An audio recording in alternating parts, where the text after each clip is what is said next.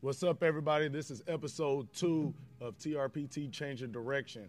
For those of you that weren't here on the first episode, we just want to say, hey, make sure you go back and catch that with Terrell Brown. Great episode. Those of you who weren't here as well, this is about being an athlete. I don't care if you're a Division I athlete, you are an Olympic athlete, a professional athlete in any way, or even a high school athlete.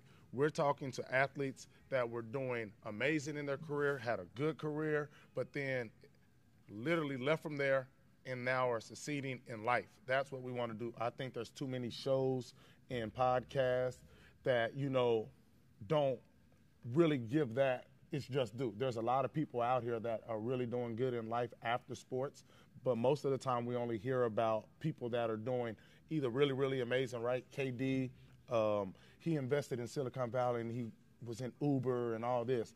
Or we talk about the athletes that got the $25 million stole. But we don't talk about the athletes that are running the everyday, small business that are doing good for themselves. Yeah, they might not be making the $20 million that they were during their playing days, but they are making $50, $100, $200,000 doing another business. So that's what we're wanting to talk about on our Change of Direction. So we have Jacorey Shepherd here. Appreciate you, Young Bundy. Oh yeah, we're gonna get that at the end. Trust me, we gotta say that for the end. That's all. This is Jacorey Shepherd. This is like my little brother. He has ShepUP training, and we'll get into that a little later. But yeah, Jacorey went to Mesquite Horn, so right down the street from me at North Mesquite High School. Then came up to the University of Kansas with me. Like I said, he's been my little brother since then. Was drafted in the 6th round by the Philadelphia Eagles. Then played with the 49ers and the Steelers as well in the NFL. So he has a lot of great things to share with you, not only about his upbringing throughout sports, but as well as in the NFL and then where he's at in business now. So I'm just going to let Jacorey kind of introduce himself a little bit about what got you into sports, not just football, but sports, period. Was it you? Was it your parents? Was it, Michael Jordan, somebody you've seen on TV? Let them know what kind of got you into starting with your sports career. I would have to say what got me into it first would have to be kind of like most people, parents, and then not just my parents alone, but my parents and also my family around. So like my uncles on my mom's side, and then some of my uncles on my dad's side, they had a lot of influence on it as well, introduced me to all types of sports. Anything that had something to do with the ball, I was introduced to it, and they kind of let it be on me on what I wanted to do from there. Yeah, was there a specific sport that, you got some families that'll be like, yeah, we're a football family? Or was it just everybody was playing, what they were good at, or like, hey, just go have at it? No, everybody was pretty much playing everything. Obviously, being from Texas, football was the main sport. So I started playing football when I was knee-high, and that's with flag. And I've always kind of stood out as far as when it came to my career at football in the beginning. So once I started football, that just became my first love and my true passion. And from there, as I started getting older, going into middle school, that's when I started to play basketball. Okay. Started to love basketball as well, but I didn't love it as much as I love football. But, exactly. Basketball still had a place in my heart as well. So I say 6th grade up, I played basketball all the way up until my senior year of high school. And then that's when I stopped playing basketball. And the rest is kind of history. Okay, so you played it through your junior year? You didn't play senior year? Or no, did I you play? Senior year. Okay, so you played senior year. So we talked about this on the last episode. Did you see basketball as a hindrance at any time to football? Because, some people, and we're getting different perspectives on it. Like, hey, man, like, you about to be a Division I football player. Why are you playing basketball every time? You might get hurt, or you could be training in the offseason. So did that bother you at all? Or you was like, no, I want to hoop. It's fun, and that's what I'm doing. Yeah, no, it didn't bother me at all. Everybody gonna have their opinion. But at the end of the day, I knew why I was playing basketball. I loved it. Yeah, I knew that, I wanted to go to college for football. I wasn't playing NFL. But at the same time, I was good at basketball. And I looked at it as another opportunity for me to work on my game when it came to football. Exactly. Having that explosion, having that quick twitch movement when it came to playing defense. Exactly. And that was something that I took pride on. When I first started playing basketball, I wanted to be the best defender on the team. Whether I was playing here in Dallas, or if I was playing for Team Colorado. I played for Team Colorado one year in the sixth, 7th grade. Okay. And I didn't care that I was from Texas and I was a football player playing basketball, what some people would think, because when you seen me play, it was like, oh no, he played basketball. That's a basketball player. Exactly. No, that's actually funny because we'll get into that a little later once you went to Kansas and started playing defense, and we know how much you loved offense. But then now to be like, oh, well, you were wanting to be the best defender, not knowing that you would eventually become one of the best defenders when you went up to the University of Kansas. So let's talk about the recruiting a little bit. So I know when I first met you was when you came up to the University of Kansas. When I first seen you, like I was telling you earlier, was A&M game. Yeah, there, and then in the summer, you were committed to Iowa, right? Yep. So you committed to Iowa, and I remember I talked to you. It was like, nah, bro, we got something good going up here. Iowa ain't about to throw you the ball and this and that. Like, why you going out there to the Big Ten? They run the ball. Come out here with me. You know, I'm a small receiver like you, but I'm playing DB at the time. Like, you know, kind of take up from where I was at and go ball at that. But like I said, when I first saw you was at the field in Mesquite, and I was back from college, you know, training, doing my thing, and some people say, oh, there's Jacorey Shepherd and Jakeem Grant. I was like, who? That's like Jacorey and Jakeem, the receivers from Horn. I'm like, bro, I'm in college. I don't know nothing about these young boys. Y'all stop telling me about these boys. They ain't nice as me, you know.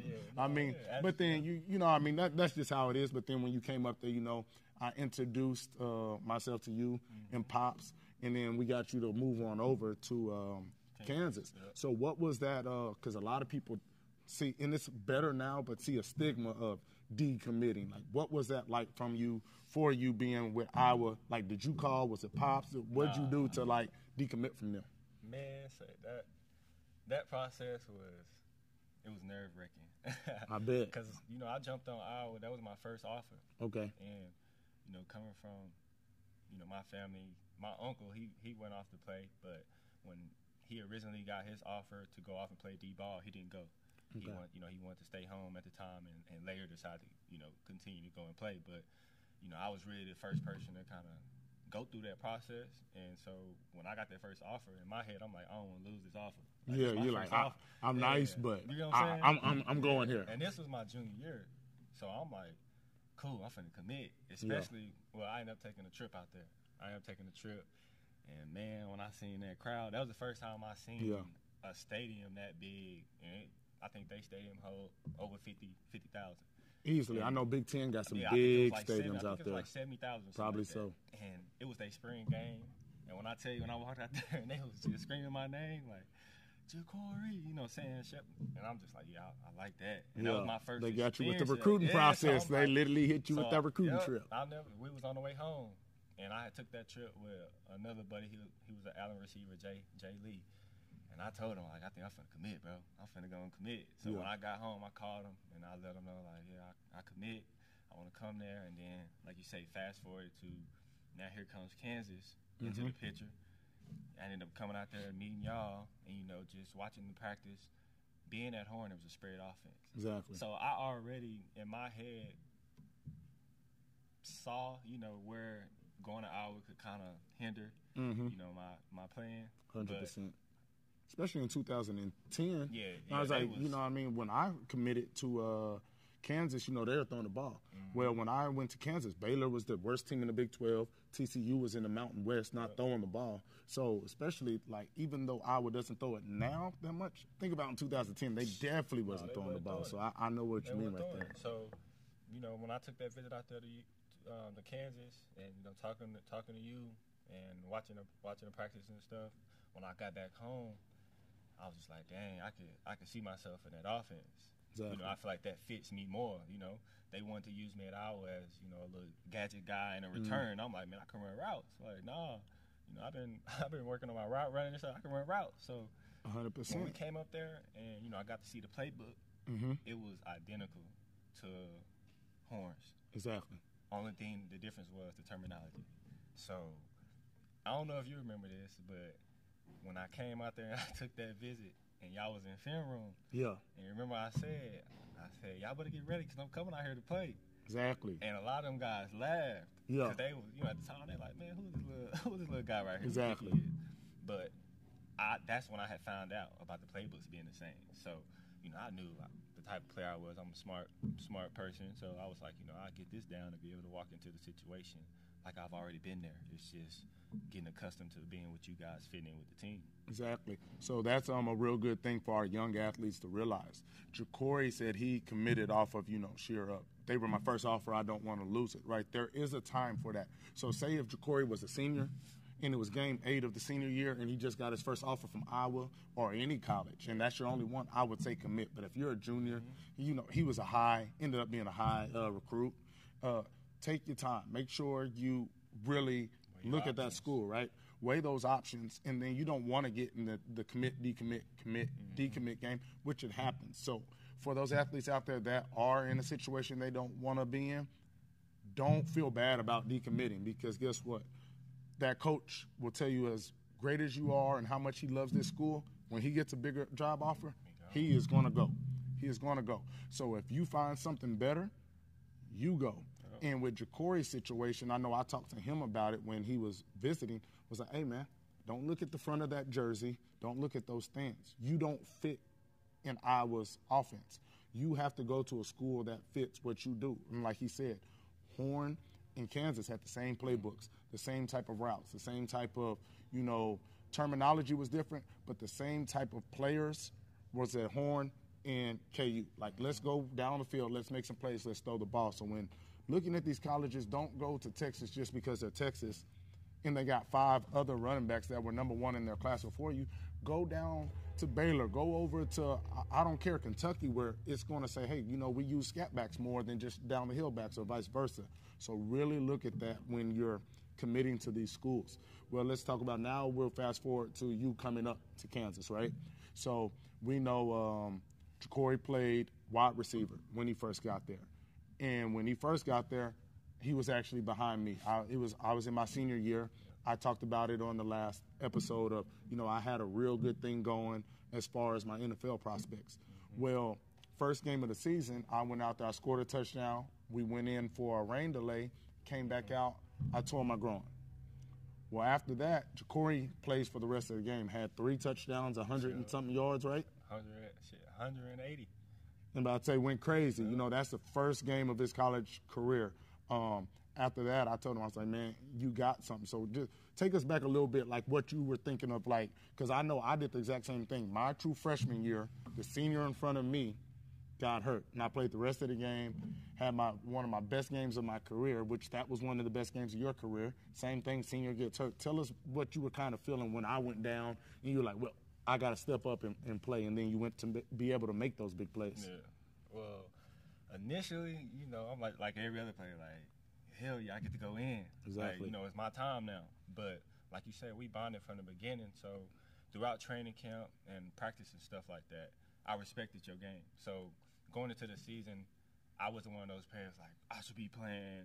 I don't understand why he in front of me. He just playing because he's a senior. It was like, okay, no, he got game. You took me under your wing. You was kind of showing me, how to go about practice and all that type of stuff when it came to studying film. So, I respected you in that manner to where when you got the start and you was playing, I'm like, cool. I get the opportunity to kind of sit here and watch. But at the same time, I'm itching. I can't wait to go in. I hope I get in. Coach them has said that I would play, but they didn't say when. So in my head, I'm like, man, I ain't going to play. They ain't finna let me play. You just coming back. You had a good year before, so it's like, he finna play this whole game. So when you went down, like I said, I was just excited to get in. So when I stepped in, first thing I'm thinking is, man, just give me the ball. I just want to get the ball. That's what the playmakers do. I just want the Give ball. it to me. I was itching. I was hungry to show the University of Kansas and show the people that I was here, and that I was here to kind of make an impact on the program. And that's really what I wanted to do. I wanted to make an impact on the program from day one. That's cool. So for a little background story, like we kind of went into it real quick, but when I was a true freshman, I had a senior in front of me. In the very first game of the season, he got hurt. I went in and I killed it. When Jacorey came, I was the senior. I got hurt. Jacorey killed it. And I had been telling him way before the first game of the season, I was like, man, you're the same type of player as me. You remind me of myself. You're a hard worker. You run routes. You're a student of the game. We're from the same city. I was like, your career reminds me a lot of mine. And I said, in some ways you might not want to hear. I said, but I'm going to tell you this. At some point, depending on what you're doing, you might get moved over to a corner. I got moved over to the corner my freshman year. And he's like, no, I'm a ball, DP. I'm a ball. I was like, bro, I'm telling you just how things are making out, the shape of our offense, you might get moved. Don't be mad at that. Take it and run with it. That's what happened to me. I took it and ran with it, came back to receiver. So, Jacorey, was it freshman year or no, it's sophomore year, right? Yeah. Because I got hurt. I was out for the full season. Jacorey finished the season at receiver. Well, my sophomore year, I came back, and I was back starting again. Jacorey was behind me, but there's like, he's a playmaker. Let's move him outside, that's right? That's when the new staff came in. Exactly. When Coach Weiss. Exactly. So when Coach Weiss and them came in, and that's how it started. They was like, let's move him outside because they was trying to find a way to keep you in the slot and then have me on the field at the same time. Exactly. So, they tried to play with that whole scenario, but, from there. And I remember that when you went outside, it was just a new position for you. I think you were previously hurt coming into the... I hurt my the first day when we was running them fade balls. I caught the ball, came down, and gave myself a hip pointer. Exactly. First day so then you lose time right there. Yep. So then they approach you with a position change. What's the first thing that goes through your mind when they say, hey, we want you to now move on the other side of the ball? Why? Hell no. For what? Why am I moving positions? After you went down, I was the leading receiver. Exactly. As far as touchdowns, I didn't even play the rest of the season, all the games. I started a few more games that season, but for me to have the type of career, the type of freshman season I had, I was expected being able to go in, competing to be a starter. Exactly. So now you got the new staff come in, and like you say, they had you slotted at the one, and something you did mention, they had another guy, a freshman coming in. Yeah. So they had a freshman coming in, and they had him slotted before me. Yeah. And I was at third, so that's why they. That was Trey, right? Little Trey. So they had a freshman in front of me, and that's when they was like, that's not right. Let's try to move him on the outside to get him on the field. And when that kind of happened, that's when I first experienced, what you were saying as far as be careful, watch the moves that they kind of make. That's when I first experienced it. Like you say, coming back from my freshman year, being one of the leading receivers. And now y'all asking me to move the defense? Exactly. Hell, no, I don't want to move the defense. But I've always been a team player. So when they asked, the first thing I did, I called my dad. And I said, Dad, you about to laugh. And he just said, they moved you to corner, huh? And I was like, yep. My whole basketball career, he had been saying, you'll make a hell of a corner. Just because of how I play defense. And then we went back to that. You're a defensive guy. He was like, how you play defense, you got explosion, you smart and all that. So he wasn't shocked at all. Me, on the other hand, I'm like, man, I don't understand this. This is crazy. But you know what? I'm going to go on and do it. And my approach was, I played my first year, right? Exactly. So I was like, cool. I'll go ahead and make the switch. A lot of people didn't think I could do it. So I love that. I'm a competitor. So I love when people doubt me. So I took that as fuel to the fire. I got people doubt me. They moving me, not really expecting me to succeed. And so basically to say, hey, we gave you a chance. Basically. And then throw you away. Like, we gave you a chance. You should have did something with it. But you took advantage of that. So, they had that in mind. And that's when we had Coach Campo. Exactly. So being from Dallas, I knew who Coach Campo is. So I'm like, if Dave Campo say he think I can make a good corner, shit, I believe him. So I was like, shit, I'm all in. So from then, it was just changing my mindset from that receiver to that DB, and it was just really about the physicality of the game. Yeah, one to make tackles. Did you play corner at Horn? I never played DB. So mine was a little different. So when I was in high school, I started both ways, but I didn't practice corner. If you're an elite athlete, you know what I mean? In high school, you're not playing against elite athletes every game, right? So I didn't practice, but I just started versus the teams that pass. Now, if they're a run team, they know, don't throw DP in there. I ain't making no tackles. So that's even different. So, like me, when they moved me over, it's like, well, I've done this before. You know what I mean? Not at this level or having to get technique savvy like that and really lock in, but I've done it. You had never done it, so it's just like you have to totally change your mind. I did. I had to totally flip, but again, I was so determined to make it to the league. Yeah. As a young kid, I knew I was gonna make it to the league. I would always have dreams of, coming out of a tunnel with lights, but that was it. You didn't know what position? I didn't know nothing. But you would have figured it would have been wide receiver, though, right? I thought it was receiver, 100%. 100%. Exactly. Especially after how the freshman year went, I thought it was going to be receiver 100%. So, when that flip happened, again, it was just a competitor in me, like, no, I'm going to prove everybody wrong. So that happened at the beginning of sophomore year. Mm-hmm. And by the end of the sophomore year, I was starting. I started the last 3 games. Exactly. And so going into junior year, I knew that I was going to have to work on my technique. I was going through with no technique, just being an athlete out there, basically hooping. Was that the hardest transition? Technique from being a wide receiver? Was it the mindset? Was it the physicality? Was it technique? What was the hardest transition from being a wide receiver to then going over to be a DB? For me, I think it was more mentally and trusting in what you see with your eyes. Because, again, my approach to the game, I've always had that student of the game mentality. So learning the technique, it wasn't hard as long as I had a good teacher. And so after the sophomore year, when I came home, I got with Clay Mack. Yeah. And that's one of the, Everybody knows Clay knows out Clay here. Mack. Shout out to Clay Mack out here in Dallas, Texas. He's been doing it for a long time. Works footwork, works with DBs, whole nine. So shout out to Clay Mack. Yes, sir. So, that's what I got with him. And, I just told him, I was like, look, I ain't never played DB, but I know I got everything that you would want in the DB. I just need to know the technique and the fundamentals. So from day one, man, Coach Mack, I was working with him.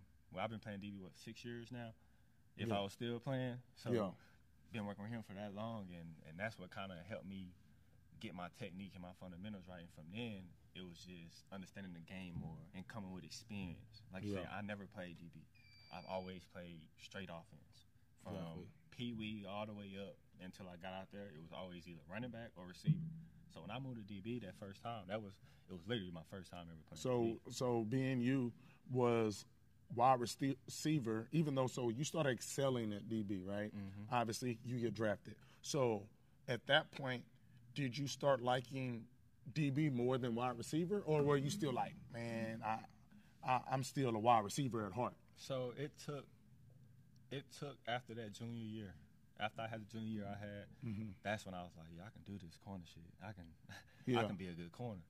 And a lot of that came from just how things went my junior year. But then that's when I made second team, all Big 12. And that was when, AC Aaron Coleman was coming out, and they had all them guys. Yeah, had some good corners out of Oklahoma. Yeah, so all them guys was first team. So I'm like, dang, okay, it's my first year ever playing, and I got that. So that's when it kicked in. Like, I can do this. Okay. So going into that senior, you was locked in, ready to go. I was locked in, ready to go. Me, on the other hand, I started actually doing good. I started on the opposite side of Chris Harris Jr. I started my second half of my freshman year, then all of my sophomore year to about game 7, and it was me and Chris Harris. At no point did I like it. Yeah. I was a small body, so as a receiver, I didn't get hit. I got tackled. I would get tripped up. I was a quick guy. Yeah, weighing 157, and you playing against OU and Texas and taking on those guys, my body was too banged up. So the first chance I got when Turner, Gill, and them came in and Coach Mangino and them left, I ran my butt back to receiver as fast as possible. I said, this corner stuff is, done for me. It was too much of a beating on my body. You're a bigger guy than me. Yeah. And like I said, so you really started excelling. So you get drafted in the 6th round by the Eagles, right? So you like, man, I just knew I was going to play wide receiver. But I went to the NFL at a totally different position that I learned in college that I had never played before. Like, what was that feeling like to get drafted at something you've never done before? So you want the real answer? No, I told you, we out here, we got to keep it real. If it ain't real, don't say it. We'll go to the next question. So, I want the real answer. Nah, honestly, man, when I got drafted, I was kind of mad. Yeah. As crazy as it sounds. I was happy. At the end of the day, I was happy, Yeah. But I was pissed off. Like you say, just my journey. Yeah. I moved to DB. That senior year, I got first team, Big 12. I go to the senior bowl. First day, I'm snapping. Yeah. Philip Dorsett, covering him man-to-man, deep balls. PBU, whatever you call it, picks. So, hurt my hammy. Yeah. First play of 7-on-7, hurt my hammy. So I had to pull out of the Senior Bowl. Yeah, I remember because at Pro Day, you ran the 40, right? So look, but you was hurt. So I had to pull out of the Pro Day. I had to pull out of the Senior Bowl. That was the first tough decision of that process, because that was my first opportunity to like really showcase like I can play. Yeah, I'm from against the best too. You know what I'm saying? Like I can play. Yeah, I know I'm from the University of Kansas, Big 12, whatever y'all want to say, but no, we got some players in Kansas. We got some players in the Big 12.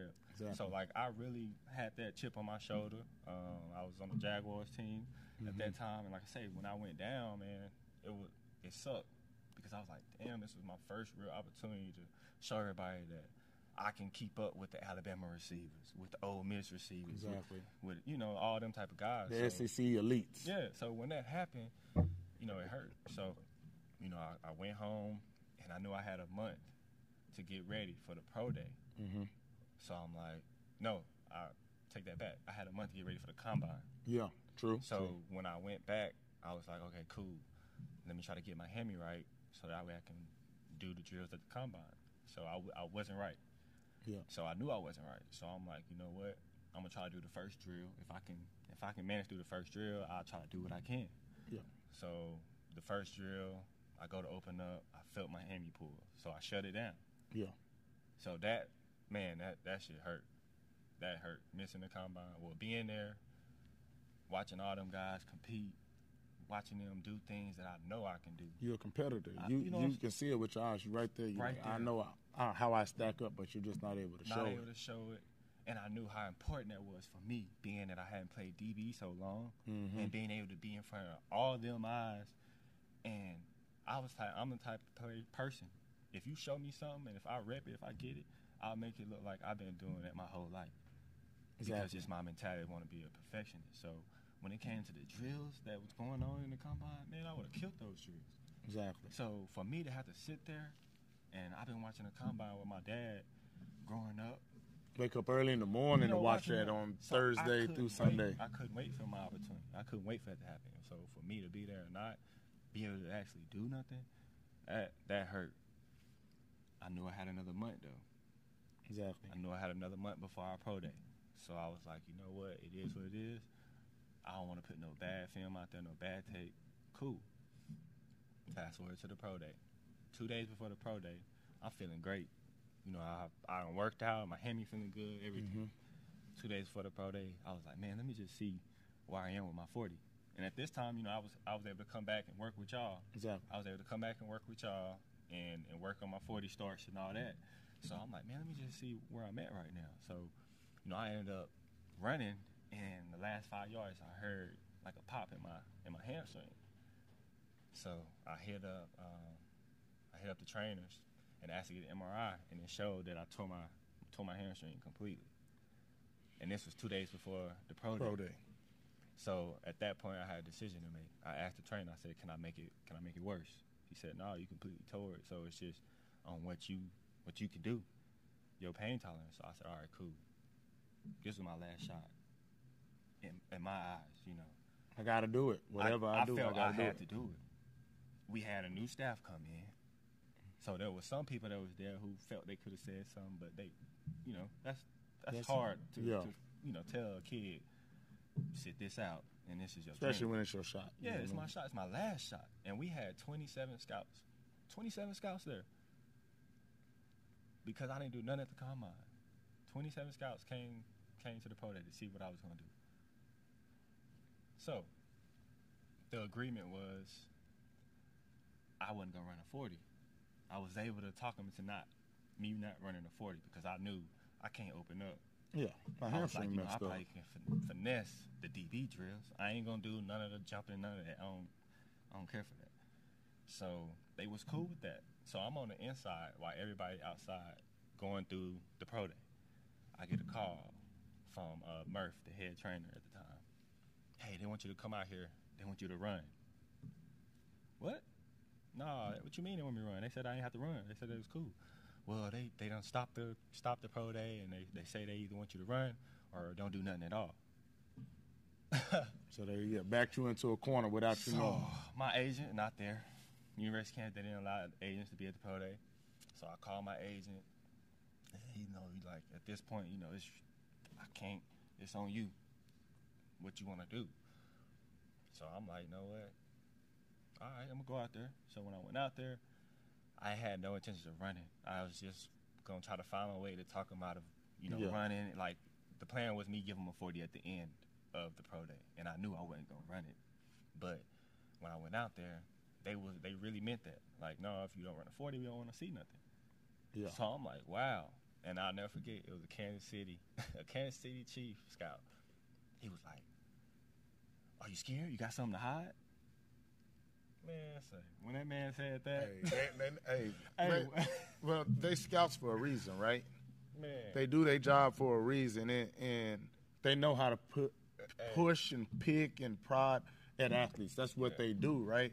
They know it's like, if you want to fight somebody in school, you're going to talk about their mama in front of everybody, right? Because I want to see what you about. I know what's going to get. And for an athlete, what, you got something to hide? You slow? You ain't good? Yep. Bet. So, I ain't got no shoes on. I can be in some roller blades. I'm about to run this 40, right? That's what you was thinking. So when he said that was it. That was my last straw. So like I went off. I was like, what? I got something to hide. I ain't got shit to hide. Like, you could turn the tape on. Like, I done gave up 2-3 touchdowns in the Big 12. I ain't never played corner.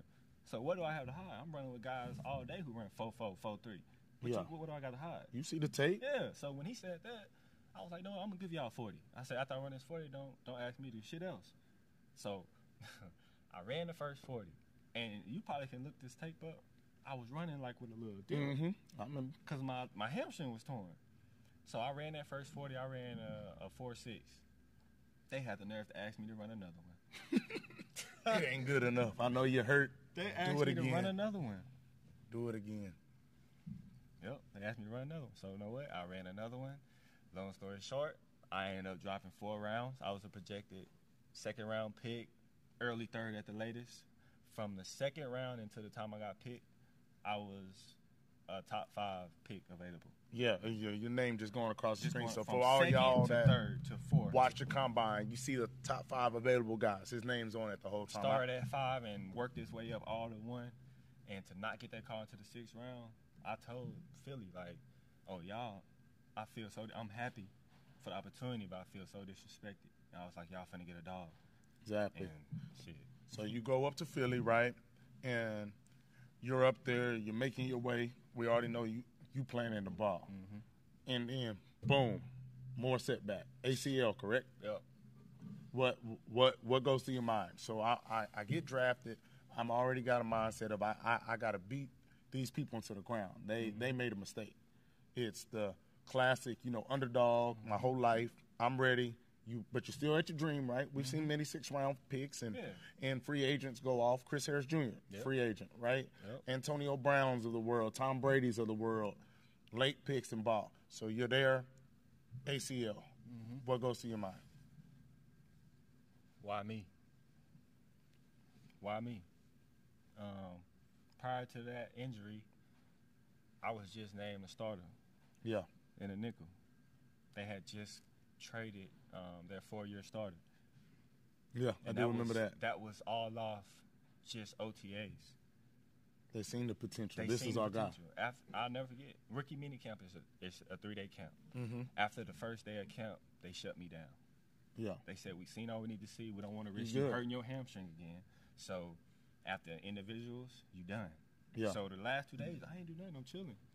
And so we go into the second week OTAs, and I kid you not, they cut him, and I was named a starter. And a week before the first preseason game, it was the first open practice. I was going. It was we was in the zone coverage, cover 4. Yeah. I was going out to the flats, quarter flat, and Sproles was coming out from the backfield, and I went to thud him up. Him being shorter already, he was already underneath me. When I went to thud him up, my right foot stayed in the ground. Yeah. So when we met in the middle. All that weight shifted back. Yeah. And so I just remember feeling like somebody took a sledgehammer and just hit the outside of my knee. Yeah. And I remember reading that. I was like I said, from the time I seen you on your visit to the whole time through this process, while being at KU, while I was healthy, I want to see you shine. When I was hurt, I really went into overdrive of, I want to see you shine. When you went to DB, I looked at you and said, there's little DP. I told you, right? But I want to see you shine. We went through all that. So to see that for me hurt me to be like, bro, like there's nothing I can tell anybody bad about Jacorey. Like there's other guys be like, that's my dog, but you know, do a little crazy. You know, sometimes karma come back and get you. You don't wish that on nobody. But then it hurts for people that you can go through and turn over every stone and be like, but why would it be him? Like just like you said, why me? That's the same thing we're thinking back home. Like, why Jacorey? Like, dude done worked his tail off to get here, and then boom. Yep. So that sucks. So I know you had a long, grueling rehab process. So just tell us just a little bit just about like what it was like to, you know, get your dream, ACL happened, and then what was your mindset going into, you know, rehab and saying like, let me get back to, you know, my dream.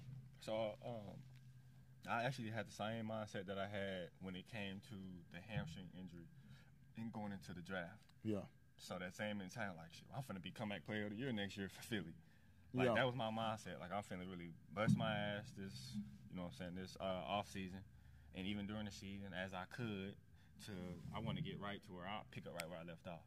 Exactly. And that was my mindset. And after that season, I stayed up there. The first little break we got, I stayed up there, and I was continuing to work on my rehab. Once I got cleared to run, that's when I came home, and I continued. That's when I started working with Coach Pat Tops. Started working with him, and he was making sure that the rehab from ACL was great.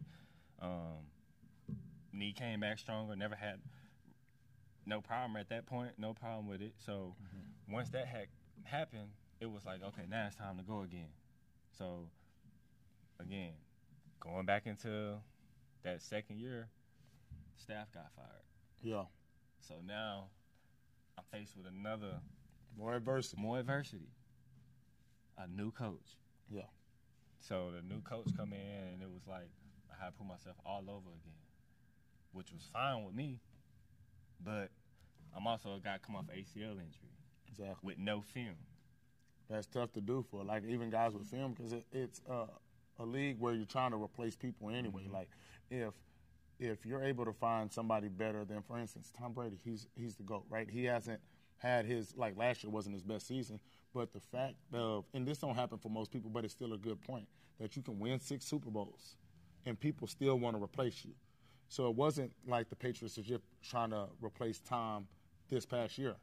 I think when Garoppolo left, he won like 2 more Super Bowls after. I think they were only on 4. I know they won 1 for a fact. So for a guy that doesn't have film, who's just in the league, coming off an injury, you know they want to replace you now. Like, we don't know you. We didn't draft you. This is a new staff. So I know that's tough. So I know you get back, and we'll go through this a little bit. You go to the 49ers. You get on the field. You're doing returns. Yeah, I remember you getting out there. You in live action. So how was, you know, that, just a little bit of, how was that to finally feel like I'm in the league, I'm playing in a real game? It felt good. That happened because when they fired Chip in Philly, he got hired in San Fran. Yeah. So he knew what I was capable of when I was 100%. Exactly. So that's how I ended up getting out in San Fran. Okay. When I got there, their starting nickel had just went down towards ACL. So I was supposed to be coming in filling that spot. Kick return wasn't even in my mind. It just popped up opportunity. Popped up as opportunity. So when I got there again, Chip didn't have as much control. It was coming from up top. So anytime that I was supposed to get the opportunity to get out there, they put somebody else out there. Yeah. So I was like, all right, cool. I see the situation. I got to make my money on special teams, and then I'll show them that I can play DB in the offseason. Exactly. So it was week 7, week 8, kick returner, fumbled the ball a few times, and boom, they threw me out there. I was supposed to go in as an off returner. So when I went out there, playing against the Saints, miss hit the ball. It went right to me. So my first return, I think it was like 42 yards. So Toting. So after that, after my first return being 32 yards, they were like, Shep, you the main returner. So from week 8, same thing, right? It's not an injury, but what happened with me? Injury goes down, you take advantage. Now, bad kick, opportunity comes to you, take advantage of it, and now you're that guy. And that's all I was waiting for. I just been itching, waiting on my opportunity, and I got it. It wasn't that DB, but I got it, and I was like, I'm gonna take advantage of it, and I did. I had 3 returns for like 150, 60 yards or something like that. Yeah. So, and from that point on, I was starting to return the rest of the season. Cool. So we've talked about the ups and downs, and like I said, I wanted to actually go longer on this sports side because I know a lot of people are going to tune in, right? Because they're going to see Jacorey Shepherd, Terrell Brown, hopefully one day OBJ, and all these names. So they're going to want to really relate to that. So I wanted to go a little longer for people to hear, like, your story. Like, this is not easy, but I had to fight. I had to keep going.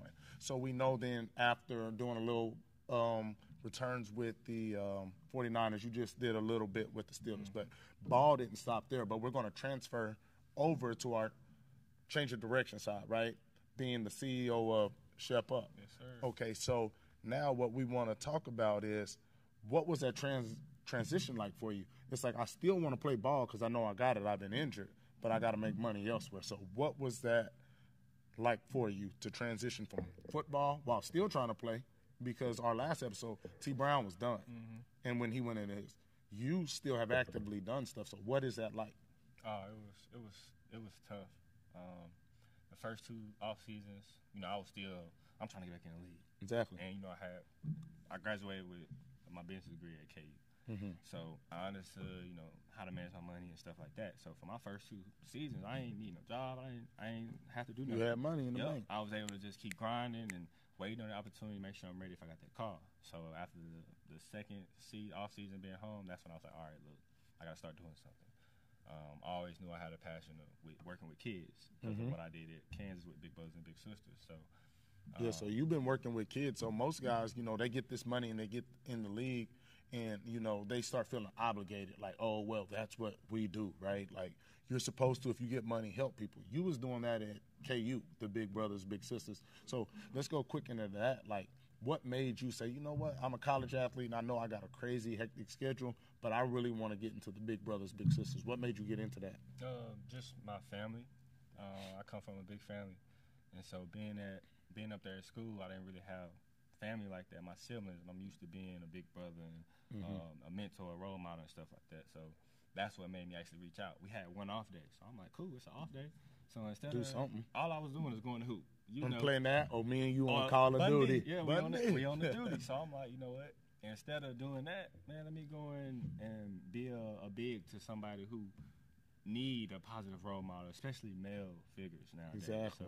So that's what got me into wanting to do that. Okay, no. Like I said, that's cool because, like I said, I feel like most people do it out of pure, they feel obligated because now I got money and people gonna look at me crazy if I don't start a foundation or do a kids camp or this. No, you were doing that, back in the day. So I know we went out, but I wanted to, let people know this ain't something I did because I was in the league. I was doing this in college. Like that was truly on my heart to do. So let's go back. So we're transitioning, right? It's hard. And another big thing you said was what? You had 2 years to say, let me grind, let me do this, let me do that because you saved money.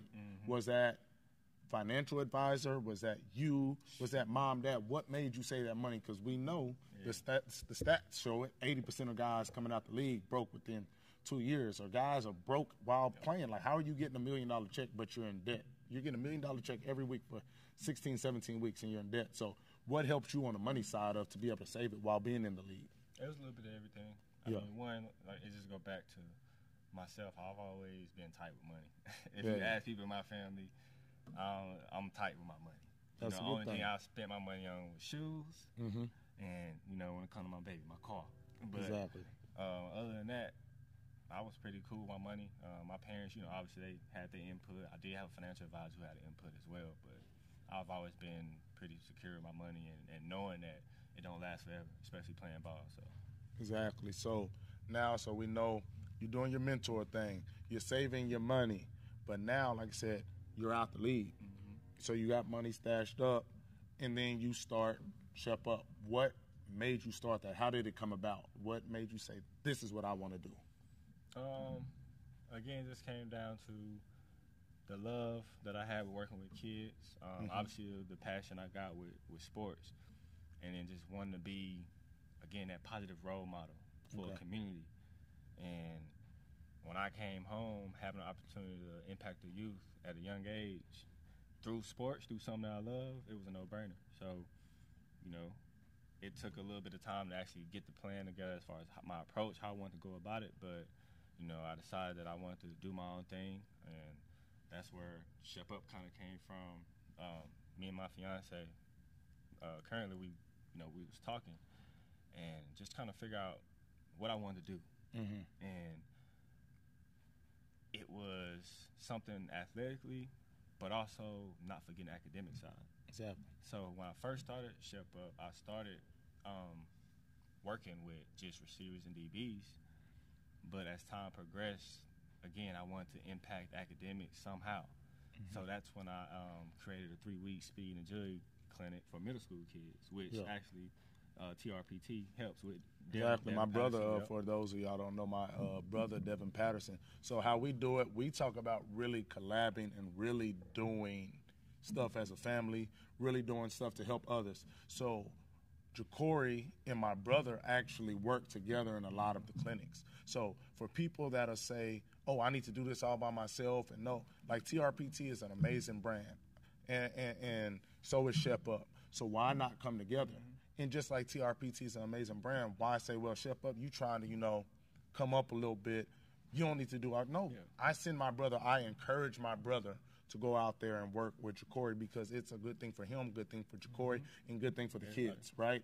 So it's not about us. You need to be doing this for other things. So, yeah, they're about to do a 3-week camp here. They've already done a couple of them, and they're about to start one over spring break, right? We actually got a spring break. It's a 2-day camp. 2-day camp. So we're doing a spring break 2-day camp at Williams Middle School out in Rockwall. Okay, give them the dates real quick. It's a 2-day $50 camp, March 12th, March 13th, up at Williams Middle School in Rockwall. Okay, if this gets out before, hopefully you get you a few people. If it get out after, good. Y'all missed that. But we still, and we've been putting it on the online and social media, so we getting it out there in that way. So now we're doing the business ShepUP. What has been the hardest thing about growing your own business? What's that one hardest thing you say? If I could take this out and it be given to me, what's that hardest thing you say? Just help me on this. The hardest thing for me is patience. Yeah. Playing ball, I'm used to them checks being, a nice little check every week. So there are times I feel like, man, I ain't doing enough. Like, I got to be doing more. I need to be doing more. I ain't got enough clients. I ain't, you know what I'm saying? And exactly. Again, that goes back to my support system. So my fiance, you good. You good. Stay the course. We got the vision. This is what we need to do. We keep doing this. We grow into this, and everything's gonna be fine. Where on me, on the other hand, like I say, I'm so. We want to do it. We're athletes. We're competitive. Yep. If I'm the best, I want to drop 50 tonight. I don't want you to tell me. Well, in the next 3 weeks, you can start making. No, I've been working. I want my shots to go in. I've been running my routes. I should catch the ball. I should get open. So in business, it's not like that all the time, right? You work for 3 years, but it's not going to show immediately. Like if I go in an off season and really work on my free throws, I expect when I walk up to that line, my free throws are better, right? In business, I can work, but it doesn't mean it's going to correlate today, tomorrow, or even next year. Like most people, it takes 10, 15, 20 years.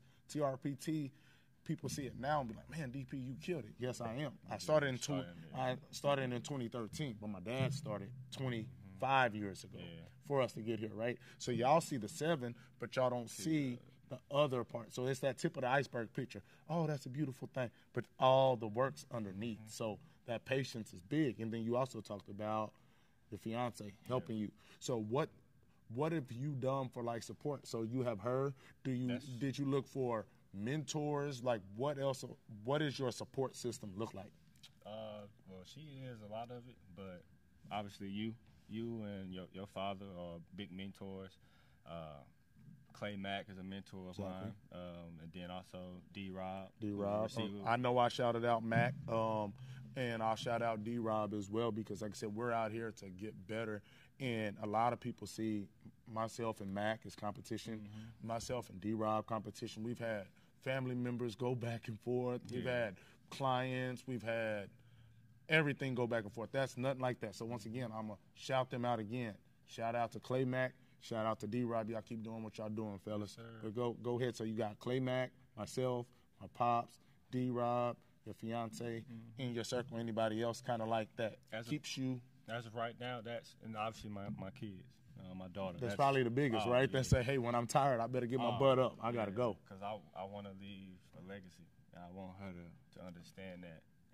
And that's just not, coming from me as well. That's me and her mom, me and my fiance. That's something we pride ourselves on big. It's just leaving a legacy for our kids. So that's super big. We've talked about that a lot in the community, a lot in the black community, right? We got to do that more. Leave something for our kids. Yeah. Like, not debt, not just words of wisdom, but leave them a house, leave them some land, leave them a business. We got to start doing that more in our community. So to see yourself do that, when I have kids, I want to do that. I want to, be able to put my kids in the best situation possible. I remember back growing up when you look at people and be like, man, why they parents, they ain't got to do that expensive old class. That class is overpriced. Well, if I feel like it's going to give my kid just this much, right, you want to be able to give your kid that. Especially if you could that. Exactly. So that's big, and you have a different outlook on it when you start working with as many kids as I have, and being a teacher, and then you being a father now. So what has fatherhood, like, really done for you? Like, really from a ball standpoint and, like, just a business? Like, is it just a focusing thing? Is it something to fall back on? Is it a time away from the world that you get to spend with her? Like, what has fatherhood, like, kind of did for you? It has really woke me up. In a way that I view the world totally different, because I'm not just out here living for myself anymore. It's really been the best thing for me as far as, like, helping me grow as a man, mature. I'm only 26. I'm mature for my age. Exactly. But since I've known you. That gave me the extra boost to now I'm actually, trying to look into putting an after-school program together. And that's what Give them back always. You know what I'm saying? That's something I have developed now, because it's like, okay, I want to find more ways to reach not just athletes, because what if my daughters grow up and they don't want to play sports?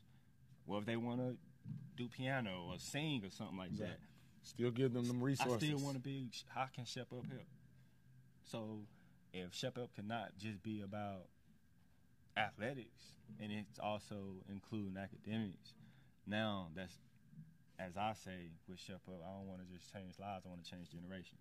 So now with the after-school program, I'm able to do that because I'm able to have a dance team or a cheerleading team or something like that where, if everybody feels like they can be a part of what you do. Like, I only can go if I'm an athlete. No, come on. It's not just about that. It's so we went from being wide receiver and DB trainer to all sports to all people. Yep. And I think that's the biggest thing, is being inclusive, and everybody feeling like they can be a part of what you got going. So as we're wrapping up, I want you to tell people, like, what makes – so I just kind of went into it, right, being more than just one thing as far as a trainer in football or whatever.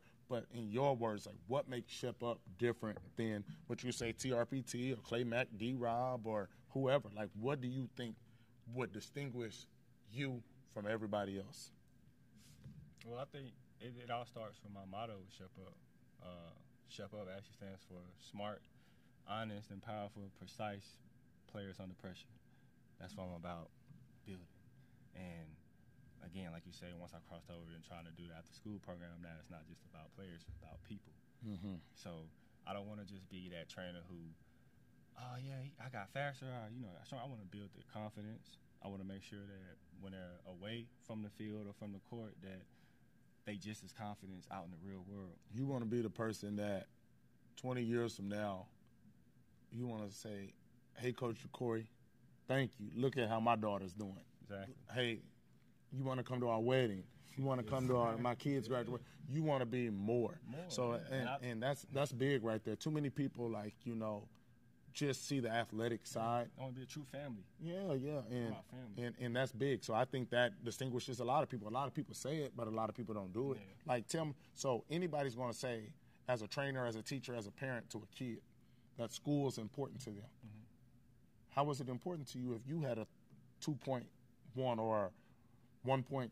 It wasn't important to you then. Well, how about now? Okay, well, I've changed. I've seen the error in my ways. No, it's not, because you still letting these kids fail and come train with you, or you're trying to. Mm-hmm. We was looking at the video yesterday of Supreme Dreams of him talking to the teacher about the kid failing, right? So that's what a lot of coaches are still doing, but yet still promote that they're, student athlete driven. I think the biggest way of going about it is doing what you're doing, really trying to show it and implement it. Yeah. So that's really, really big. Like I said, wrapping up, I want you to tell everybody, we're looking in a good camera right there in the Canon, right there. Tell them where they can find, ShepUP, regardless if it's your website, your Instagram, Facebook, whatever you got, and whatever information you want them to know about you leaving out. So let them know where they can find you. You can follow me on ShepUP.com. No, that's my site, but also my Instagram is Shep_up. My Facebook is ShepUP LLC, or you can follow my personal account, Jacorey Shepherd. It was a pleasure being able to talk about my business and just being able to share my story. And I think that's important for players to be able to share their story, but also for individuals on the other side to understand, because what y'all see is just on TV at that moment. Y'all don't understand. Not everybody understands the process and everything that we deal with outside of the field, or outside of the profession that we do. So again, I'm just blessed to have the opportunity to share my story and hopefully influence somebody else. Yeah, so make sure y'all reach out to Jacorey on everything that he just talked about, from Facebook to Instagram to his website. Just know that he's only beginning. Yep. He has a journey, he has a story, and it's only getting better. But I really appreciate you, Jacorey.